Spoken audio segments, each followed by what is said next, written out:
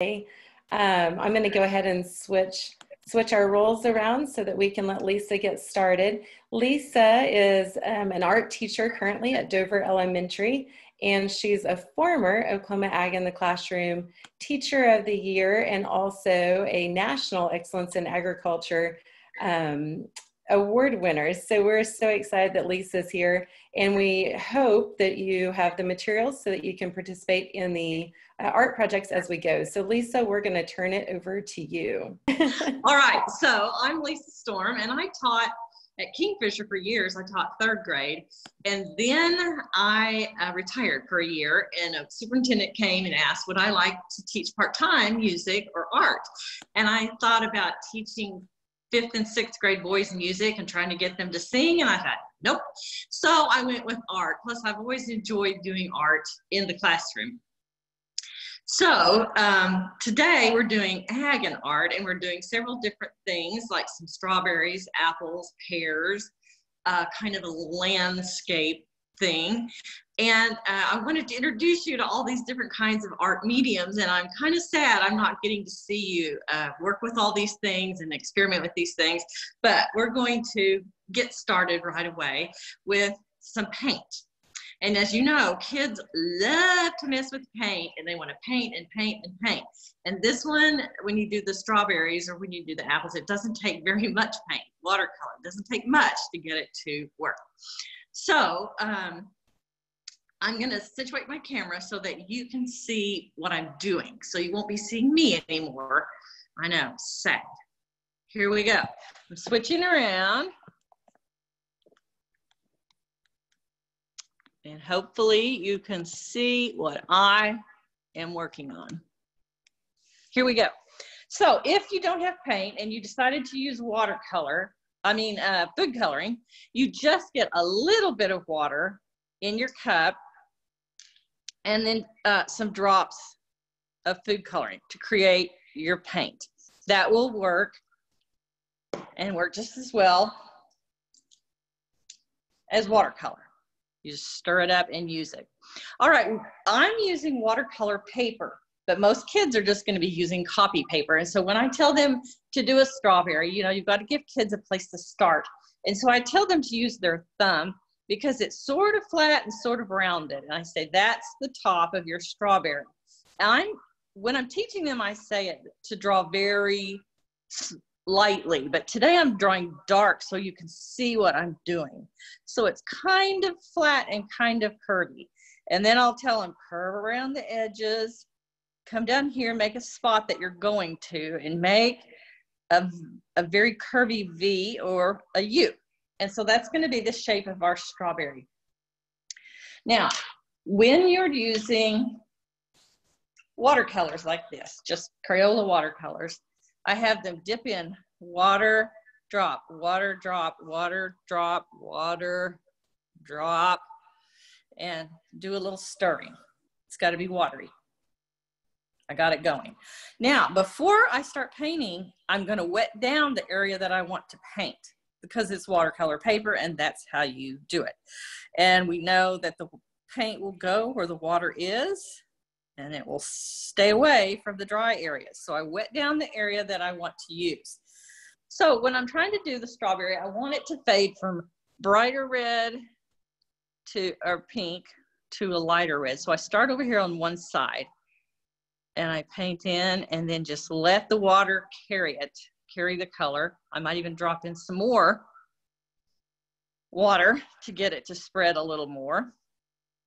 So I've got kind of a dark side and a light side because, as you know, when strawberries are growing, they do not face, they don't change colors all at the same time. They've got a lighter side, maybe a darker side, and then you just have to let it be.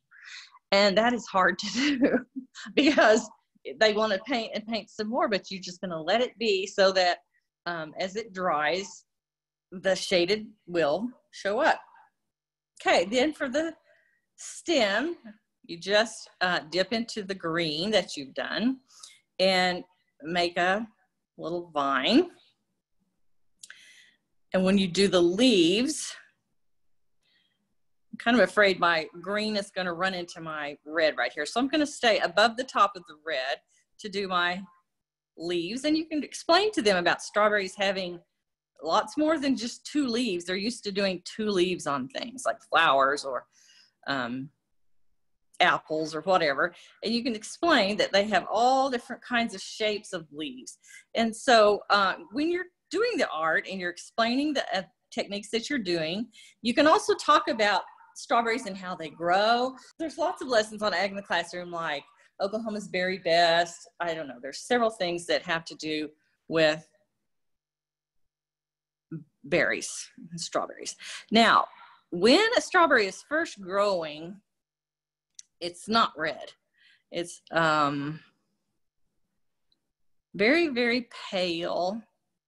And if I get too much water, like I wanted that to be a very, very pale green. And so you just use a little piece of paper towel, dab up what you don't want. We're going to let that dry just a little bit and go ahead and do an apple. Because really with your students, you'd do several strawberries. You'd let them do several, smaller ones, bigger ones. And then as it starts to dry, you can see how the color is puddling or settling in one area, and that's just great for shading. Now, if you don't want to mess with watercolor, you can have them use colored pencils in different shades of red and have them practice their shading. So you would start the same way with doing the darker shade over on one side. Start coloring lightly because you don't want to know how dark you're going to go. Change to a different color and start blending that in. And go lighter, lighter, lighter.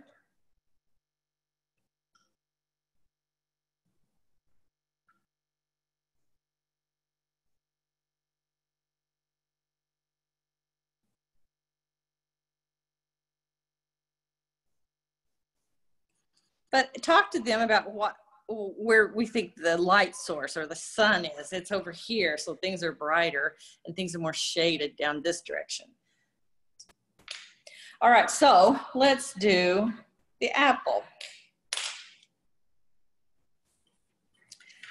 The apple, of course, is going to be bigger. I'll just do it up here. And you tell them it's not complete circle, that we're making this part rounded and dip down a little, almost like you're making a heart, but not quite. And another rounded, very round. And then toward the bottom of the apple, dip up a little bit and back down. It's running into my strawberry. It will have a little bit of a stem on it, and we'll just do one leaf. Now for this, I definitely want them to have a light reflective point. And so for that, you will need like a white crayon because it's waxy and the watercolor will resist that area. So I'm going to have you make kind of a comma shape. I know you probably can't see where that white is, but when I'm painting, you will. So the paint won't go there. And again, you pick up some water first. Spread it where you want to go.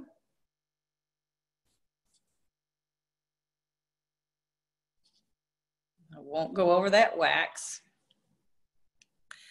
And when you touch it, it starts spreading out and making the colors that you want. Now, you can talk about the different varieties of apples. And you can say, okay, well, what if it's Gala? Or what if it's Honeycrisp? Or what if it's Pink Lady? I mean, you could do all sorts of things and add in some other color. Like if I wanted to add in a little bit of yellow. Just let it go where it wants to go. Let some more of that pink come over here.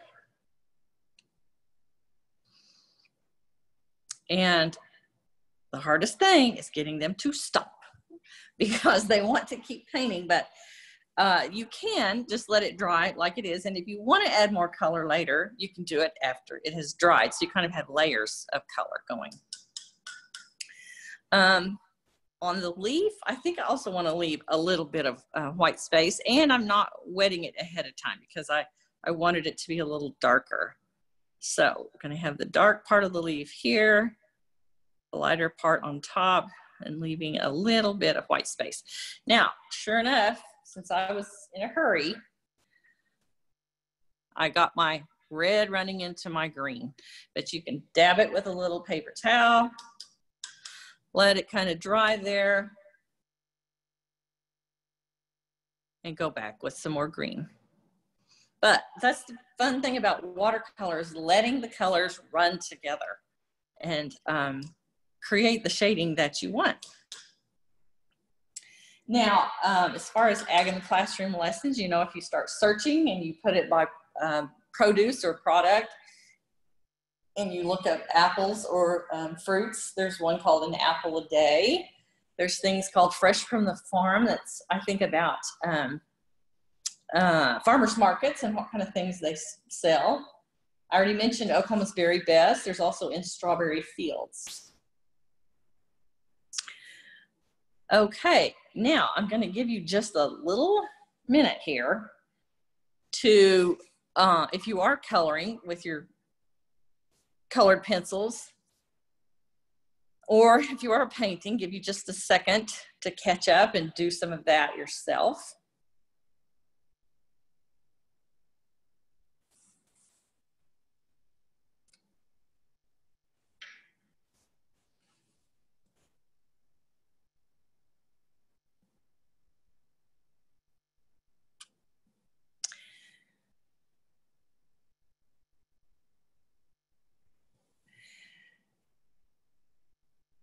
Okay, I'm going to let that dry while we work on a landscape item, and then we'll mess with that a little bit more. The next thing I'm going to do is this 3D landscape. And so you use a piece of construction paper. It can be green or brown, whatever color, but we're wanting it to look like land. And so you fold it in half, this direction.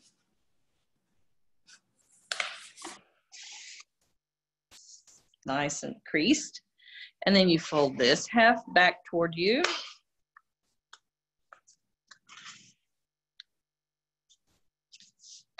Flip it over and fold this half back toward you.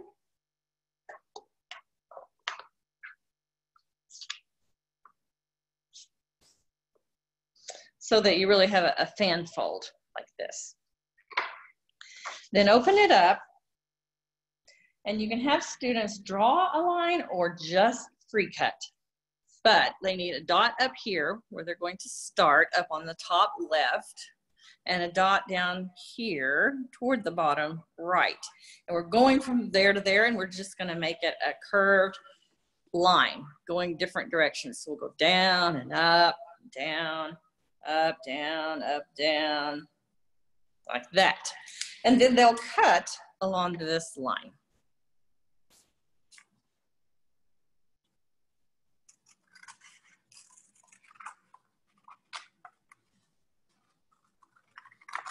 I'm not doing a very good job. I'm kind of at a strange angle with this camera.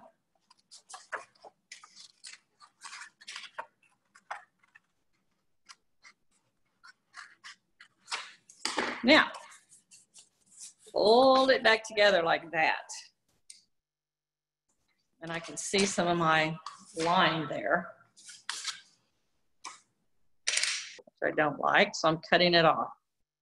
These are hills, very slight hills. We don't have great big mountains too much in Oklahoma, but as you're doing this kind of lesson, you can talk, maybe you've been teaching about communities or different areas of the country. Maybe you're a third grade teacher and you're doing Oklahoma history and places in Oklahoma, but we're going to talk about soil and sod and all kinds of things. And so as they start decorating this, I have construction paper crayons.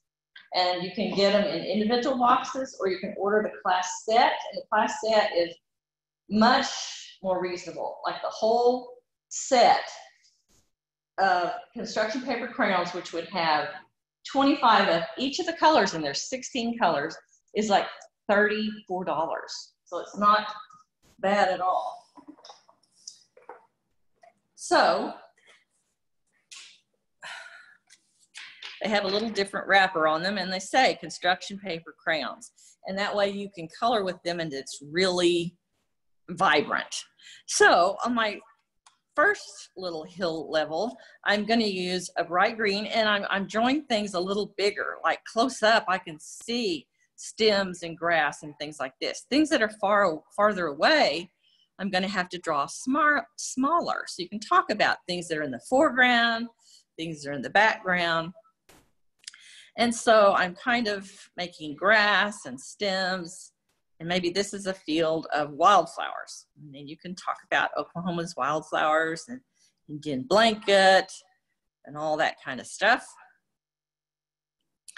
And then you just make more and more. Since it's wild, I'm not trying to have it in rows, because you can talk about rows on the next part when we're going to try to have the next section be perhaps a field with crop in it.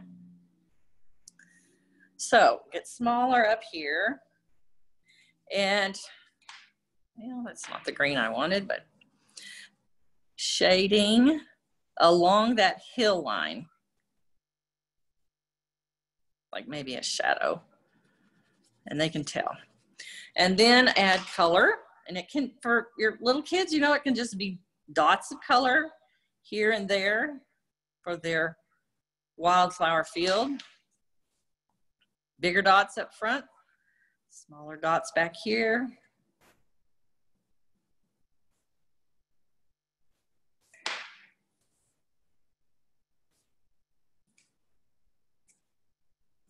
Maybe some blue, more green, different shade of green, however you want to do it.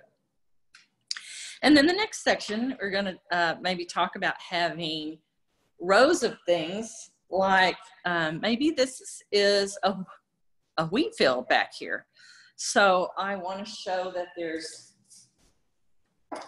some dirt, and I want to show, you can just decide what you want it to be as far as, is it wheat that's green or wheat that's golden? But kind of help them create rows and make the rows get closer together the farther away that they get, not quite so vivid. And then maybe it's wheat when it's golden, and so I'm just going to be coloring rows of that as we go along this section. Oops.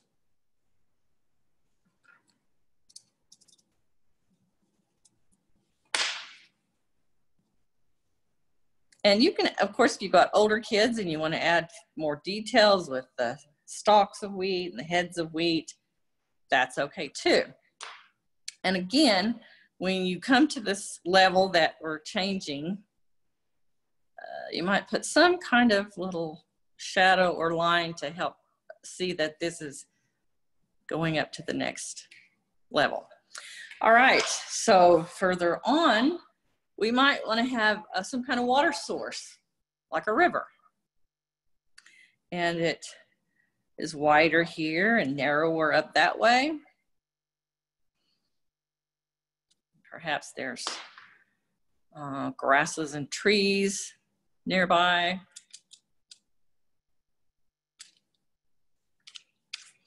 Anyway, you have them decorate, design each section however they want to, but you get a lot of discussion about agriculture while we're doing this.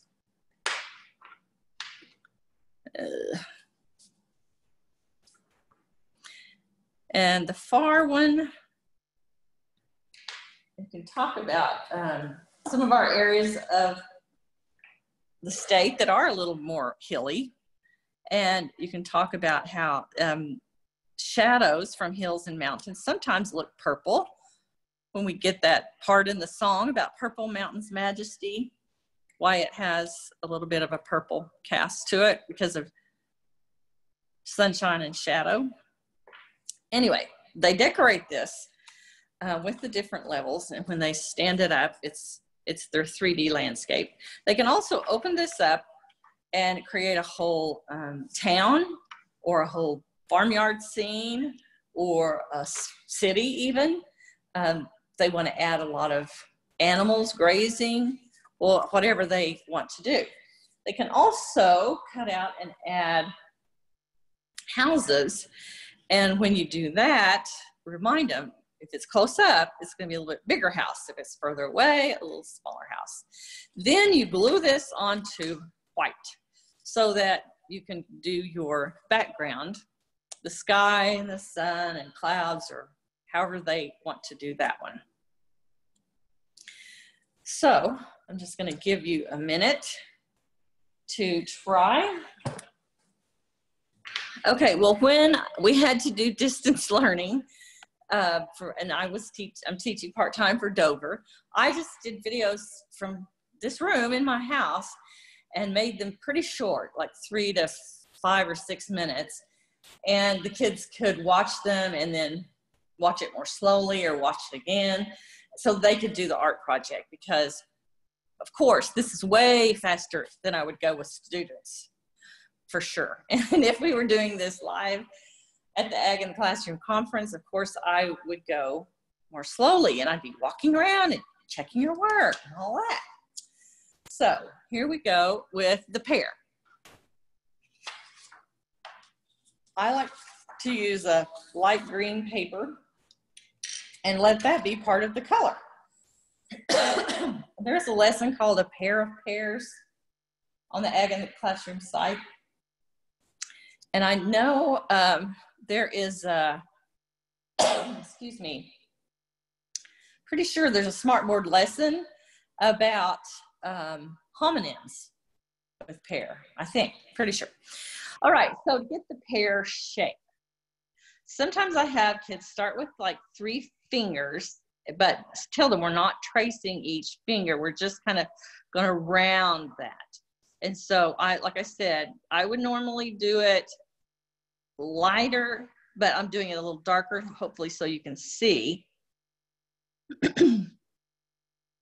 And then think about how tall your pear is going to be. And for their little hands, I'd say about your hand. And so here's the bottom of the pear. But we're going to get wider before we go out to the bottom. So come down, we're still kind of skinny, go wider, touch your bottom shape, in, out. Well, that's not my best, but oh well. Lisa, this is yes. Emily. I'm going to interrupt you real quick. We Okay. had somebody ask, what is your YouTube channel called? It's not really I've just posted some to YouTube, and they all start with the words Dover Art. Dover Art? Okay. So it's like Dover Art Strawberry, Dover Art Cupcake, whatever. So they all start with Dover Art. Awesome. Thank you so much. Okay, so if you haven't used oil pastels, they're pretty fun. You can get a whole box of them, or if you have a big class, several boxes.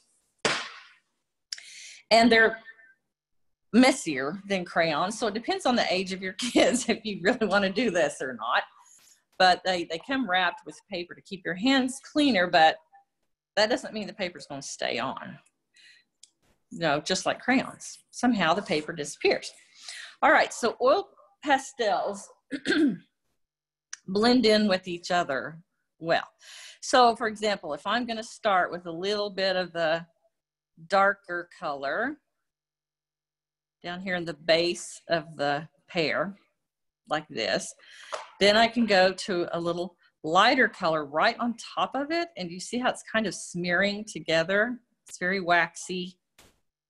And you can even use a blender, like a white to blend some of these in together. Smooths out the color, fills in spaces.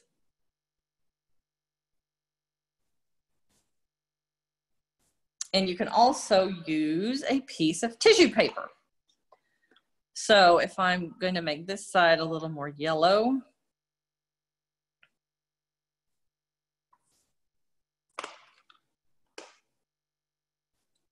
got some of the green going here.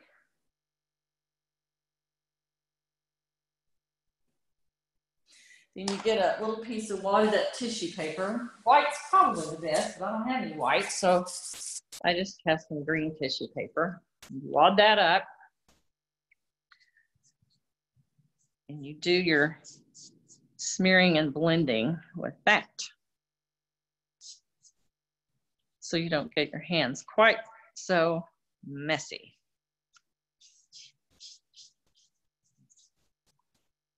Like that.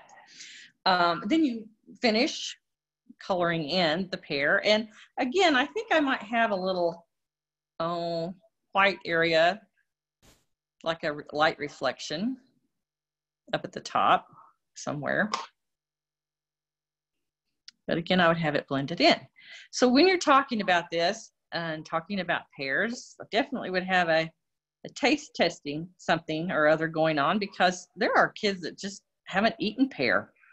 They've eaten apple and banana and strawberries and watermelon and all of that, but they're not as familiar with pear. And because of its kind of lackluster color after you cut it and chunk it up, they think it's going to be something not so good.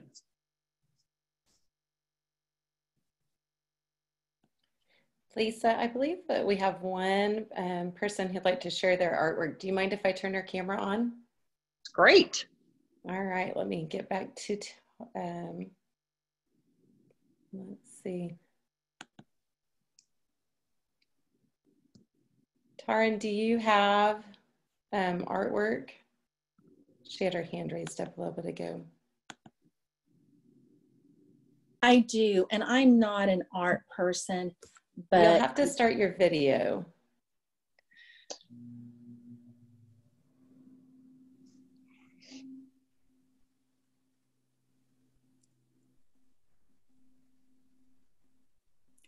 I think it's great that some of you are trying this out. I'm not an artist either. Lisa's amazing.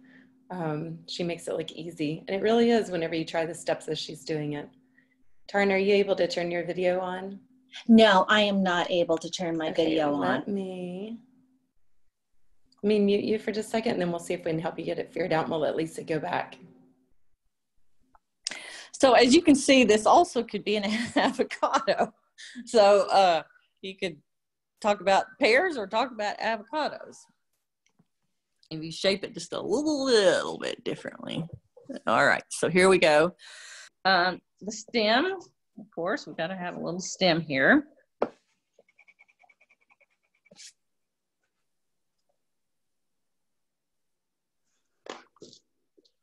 And you could also show some works of art where they've used pears and apples as their still life. And that gets them more excited about trying to do the art. All right, another thing you can use instead of oil pastels or crayons or colored pencils is chalk. Again, that's something messy. And it gets on your hands, but you can, well, let's just maybe do a plum.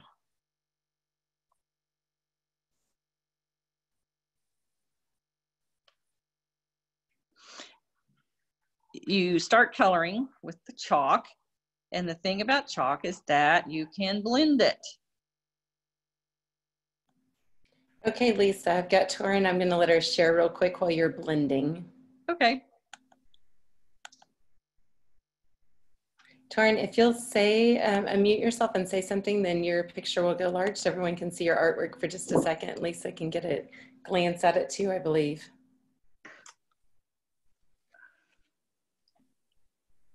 You can tell I'm not an artist, but I did do a little bit on each of the different things. And so I also put some of the instructions on the bottom part. So.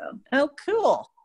So there's not too much to it, but it was really good because, like I said, I am not an artist at all. So thank you very much for all you did. Oh, good. Great. I'm glad Karen, you thanks liked for it. sharing. All right, again on the chalk, you can use a piece of tissue paper to blend that and rub that in so that your fingers aren't quite as messy. And when you're using chalk or oil pastel, a lot of times I tell my students to start at the top of the design and work their way down so that their hand's not rubbing over the bottom part that they have already done. You can use a combination of things. Like this is chalk and maybe I'm adding a little bit of oil pastel to it and putting a little bit of pinkish blend up there at the top. Oops, that's really red.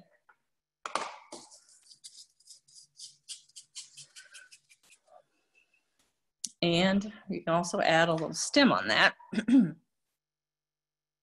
Short. All right, so now back to our watercolor that we tried. As it is drier, you go back with a pencil or colored pencil or crayon and add some of the seeds, just little ones here and there. And then you're going to add a little yellow, tiny bit of yellow beside each of those dots that you've drawn. And that can be with the watercolor, or you can add just a little bit of crayon yellow beside that seed. It gives it a little bit of dimension and like it's sunk in a little. And then when you look at your leaves and you're thinking, well, I really wanted it to look more like a leaf and not this just flat design. Well, now that it's dry, you can go back in and add some more color to it to deepen it and make it more defined.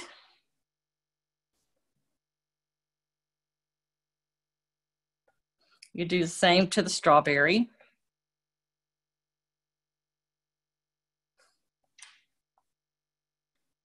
And this little baby strawberry up here, we'll give it a little bit more. And it's starting to have a few little dots on it as well. Sorry, my two designs ran together so much there. On a vine, on a strawberry, you can talk about there'll be leaves up here that, you know, there's not yet a strawberry. And so you could even paint some larger leaves up here.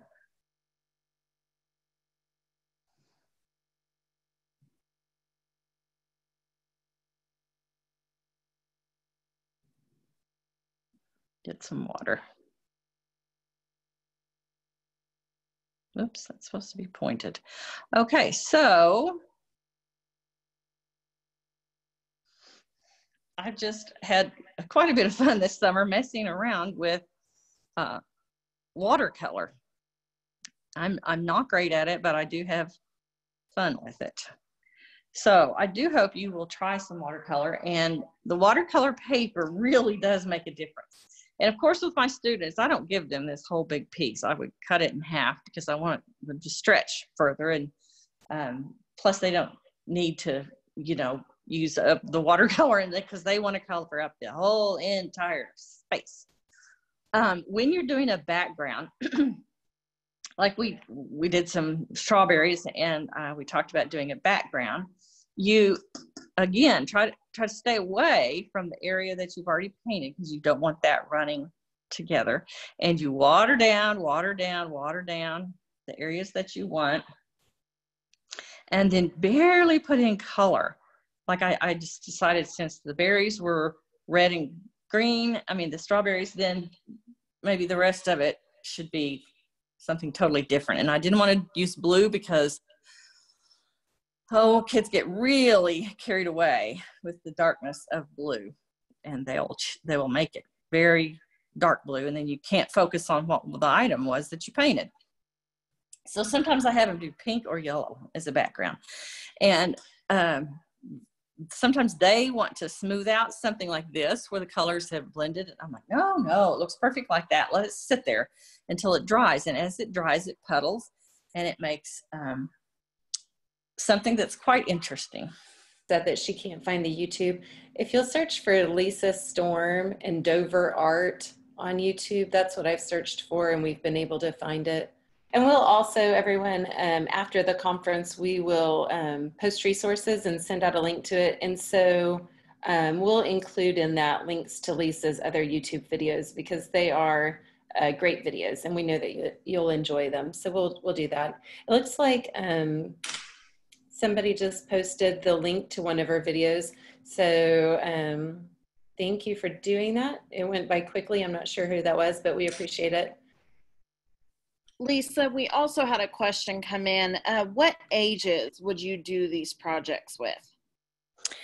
Okay, I have done the pairs with first grade, first, second, and third. And first graders did just perfectly fine. Their pairs, of course, don't look the perfect pear shape, but that's okay. And I have done the landscape thing where you cut. I've also done that with first through fourth. Let's see, kindergarten, I've done plums with, but I believe we did crayons and colored pencils. I do let kindergartners use colored pencils after we learn how to use them and slant them and shade with them, and they have a good time with that. We've done all kinds of fruits, of course, with kindergarten with markers, which they love. And the chalks, not so much with the little bitties. Third through sixth, I teach pre-K through sixth. And so, you know, pre-K is a circus, just to say. But third through sixth, they can do the watercolor. They love the watercolor. And we talk about how privileged we are to get to have watercolor paper and keep our paints nice and clean off your brush between and try not to slop around, whatever. Also, did you know that on your paint, this little lid that has sections to it could also be for mixing some colors. So if I wanted to mix a color, like I would pull over some red like this and then clean off my brush and maybe pull over the orange, dip some more like that and do a little mixing and then use it like that. So even if you just have the very basic colors and the more inexpensive watercolors, that's fine. And you can create lots of other different colors by mixing them here on the side. Of course, then you have to clean it up, but that's okay too. I see, you probably noticed I had a blue paper towel. Those are shop towels.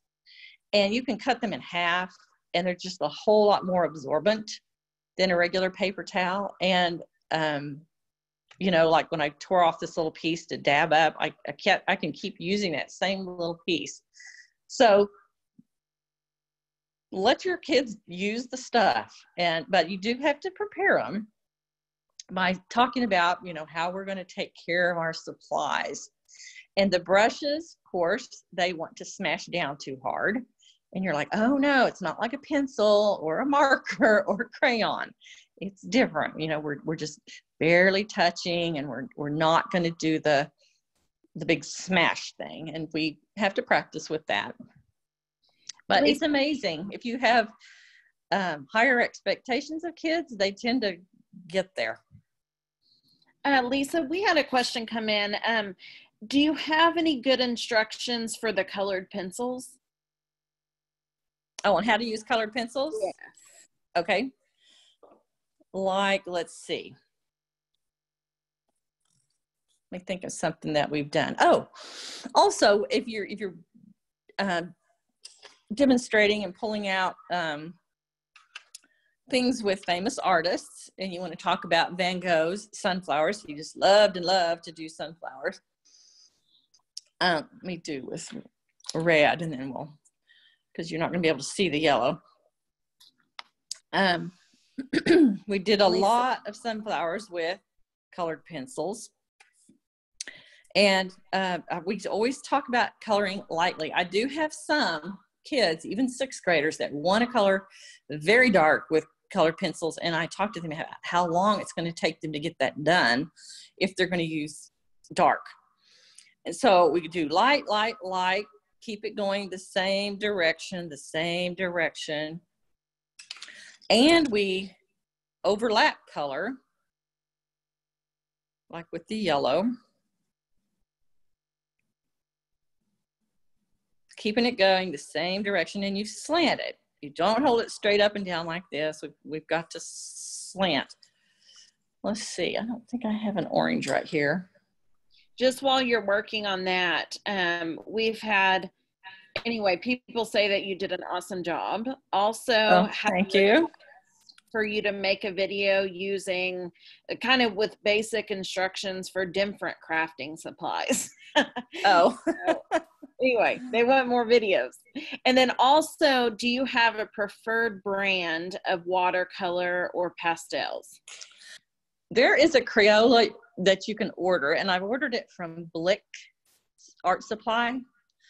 And I believe I've had it from Amazon, and it's Crayola, but it's a little bit more artist quality, and it has a better brush. It has a black brush with a nice, tip on it, instead of those awful little cheap yellow ones. So it was a Crayola, but it was more of a like art student classroom or something like that. Okay, thank you. And we just, we go through supplies, so you can't have a lot of expensive supplies. And so for crayons, and I'm sure every teacher would agree with me, Crayola is the best. I've even tried to use Faber-Castell, because someone put, that was better for art, but I didn't like it. It's pretty waxy, and I just didn't like it as well as Crayola. Lisa, you just have about 3 minutes left, but I wanted to let you know that you may have inspired a new book today, because April Schrader commented and said, if you make a teacher an avocado, she's going to start thinking about guacamole. And if she thinks about guac, she's going to want some chips, and eating chips will remind her she wants a margarita. Yes. And after the first margarita, she wants a second. That sounds like a great book. Lisa, well, yes. Do you have kids bring their own watercolors, or do you supply them for your class? We supply them in the classroom. Okay. But again, I'm at Dover, and the classes are very small. But I can make these watercolors for sure last all year long.